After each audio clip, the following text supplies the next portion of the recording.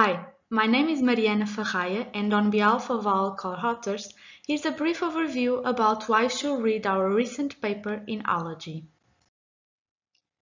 We have conducted a systematic review and meta-analysis to update the current knowledge about the effects of allergen immunotherapy on asthma prevention by assembling and presenting new evidence, not limited to RCTs, but including non-randomized studies of interventions and longitudinal observational studies.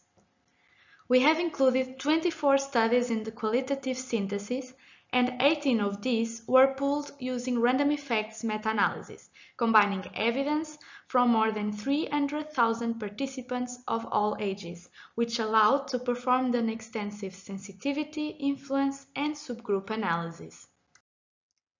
Random effects meta-analysis showed a significant decrease in the risk of developing asthma by 25%, independently of the administration route.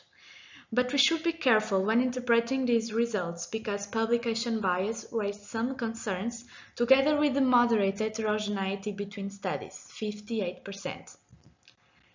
This preventive effect of allergen immunotherapy was noteworthy in children, monosensitized patients, and when administered for at least 3 years, independently of the allergen, grass pollen, or house dust mites, and also from the administration routes, subcutaneous or sublingual, as tablets or drops.